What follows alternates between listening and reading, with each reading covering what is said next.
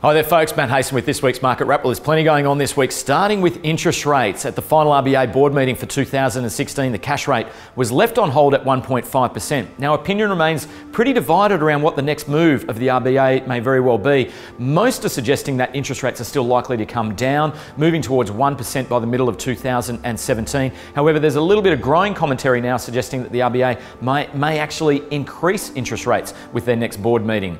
However, despite all of this news, some of the major banks such as NAB and Westpac are already boosting interest rates, and we were aware of this occurring for investor loans, but it now seems to be moving across into the owner-occupier residential mortgage space as well.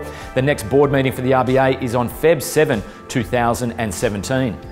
Now, last Saturday we saw the auction clearance rate come in at 76%, which is the lowest level it's been for quite some time, but it's also pretty reflective of the buying appetite that we tend to see deep into the month of December. Having said that, there's still some wonderful opportunity for buyers that are committed to securing a home this side of Christmas. For instance, we've got some amazing properties going under the hammer right here tonight in the Balmain office from 6 p.m, and all are welcome. Now, here at Cobden & Hayson, we absolutely love Christmas, and we've got a great thing going on with all of our window displays here at Cobden & Hayson across all of our offices, just like the one I've got behind me right at the moment. And we've got an I Spy competition for the kids. If your child can spot 10 secretly hidden items here in any one of our window displays, they will win a candy cane, and they're more than welcome to come in and see our receptionist to win their prize. That's all I've got time for, folks, this week. Thanks very much for watching, and I look forward to seeing you out and about.